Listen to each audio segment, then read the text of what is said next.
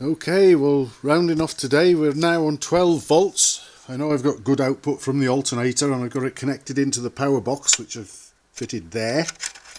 And obviously I've got a 12 volt battery on it, 12 volt coil, 12 volt tail lamp. I've got a brake switch in position, but I haven't got it wired in yet. That'll be one of tomorrow's jobs.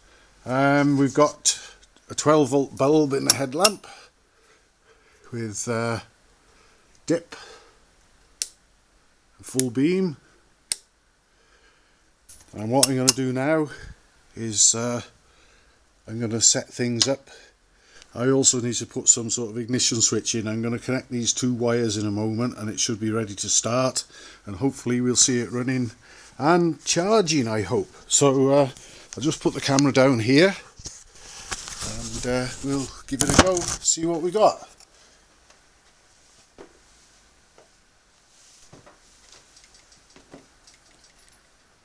Ignition.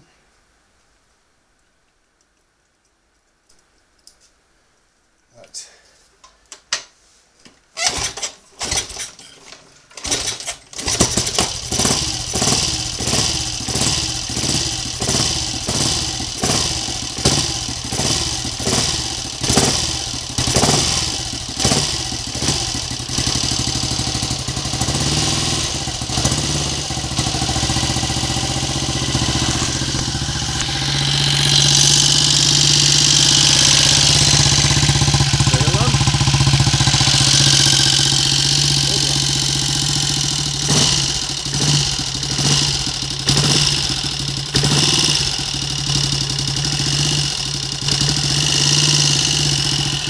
Full beam, let's see. Oh, that's full beam.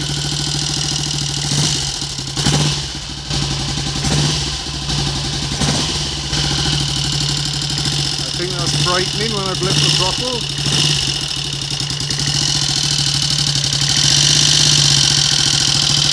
A bit wet sumped again.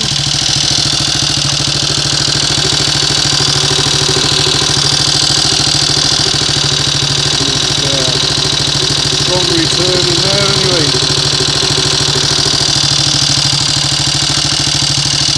So hopefully it might not be too long before this can stretch its legs up and down the lane.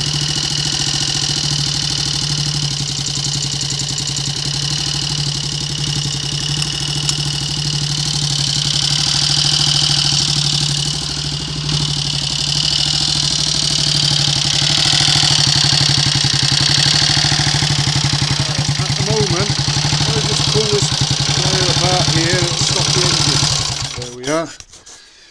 So we're running on 12 volts and we appear to be charging, hopefully.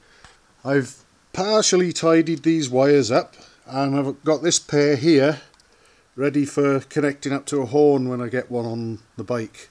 And I've got I know that there's power, well obviously one of these wires has got power in it. The other one comes from this button here on the dip switch, which earths the other wire, and that should make the horn beep. I've tested it with a test lamp, and when I press the button it lights the lamp. So I think we're good to go. And like I say, I've got power going in to the newly fitted brake switch.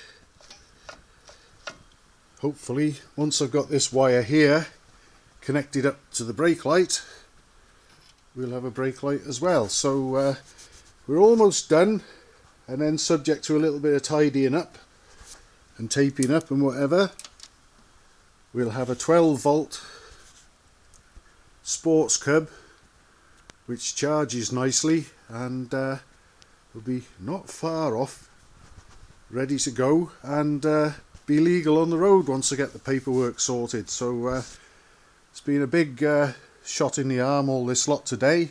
I've also got two fuses in here on the live side. I've got one fuse from the battery live out to the wiring loom, and I've got another fuse on the live side of the power box going into the battery. So hopefully I'm well covered against any electrical mishaps or shorts or anything, but there shouldn't really be any because it's all wired up nicely now, and I've only got 3 wires coming back from the headlamp to this area here, and I think I've got everything that I need.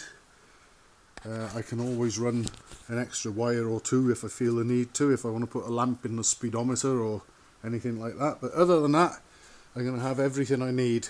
Stop light, tail light, headlamp with dip and full beam, and like I say, these wires will make a horn work, so I think that's pretty much everything I need, and that's all come together quite well actually. So nice place to be to round the day off. And once they're tidied up and taped up and everything, there won't be too many wires hanging around, or well, shouldn't really see much if any of it at all by the time I'm finished, and we'll be ready to go.